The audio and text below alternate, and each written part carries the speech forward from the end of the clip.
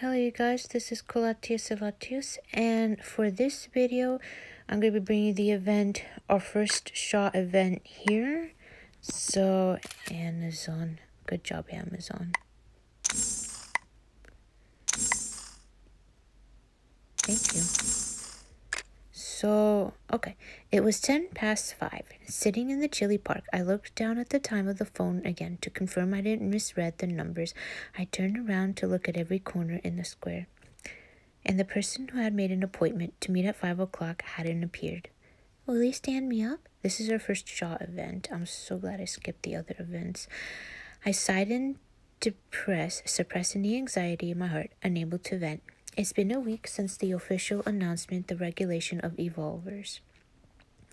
Beneath the calm surface, the situation has become extremely tense, and even I had to hide my identity of evolver carefully.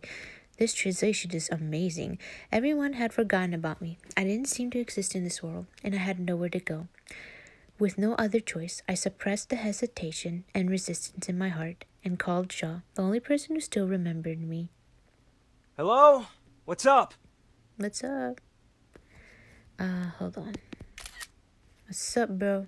The moment the call was connected, I heard his clear voice and the noisy rock music in the background. It's me. Speak louder. I can't hear you.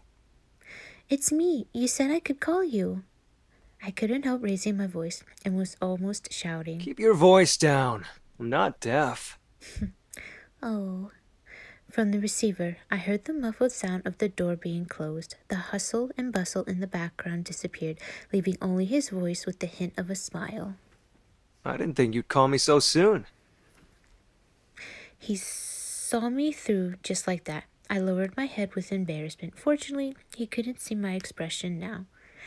I wouldn't make this call if I had a choice. I'll send you an address. Meet me there at 5. But I know what you need most right now. Before I could finish, Shaw interrupted me, then gave a reason that I couldn't resist. For example, an identity. Oh, identity? Hearing the word, I couldn't help clutching my fingers, and my breathing became rapid. You must have noticed it recently. It's difficult to do anything or go anywhere without an identity. You are now just a ghost that does not exist in this real world. Thank you for that. I know, you don't need to remind me. My experiences in the past week reappeared in my mind, having no place to stay, nowhere to go, repeated rejections. I gritted my teeth and controlled my emotions. The identity you mentioned, is it real? You can confirm it yourself. And don't be late. I don't want to be kept waiting. So after that call, I arrived at this remote park early. I didn't know whether this guy Shaw was trustworthy or not. Would this meeting be just another joke of his? But his proposal was like a piece of driftwood on the ocean, and I could only reach out desperately to grab it. Is there something holding him up? As time went by, worry joined agitation, distress, and paranoia, which were already in my heart. What? I was startled by the sudden sound. I quickly turned around and saw a tall man on a skateboard coursing towards me. That's Sean. Oh, there he is. Too bad. I bet you that is not animated.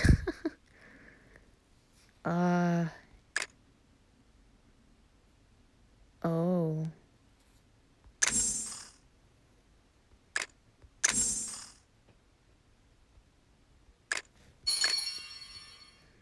on.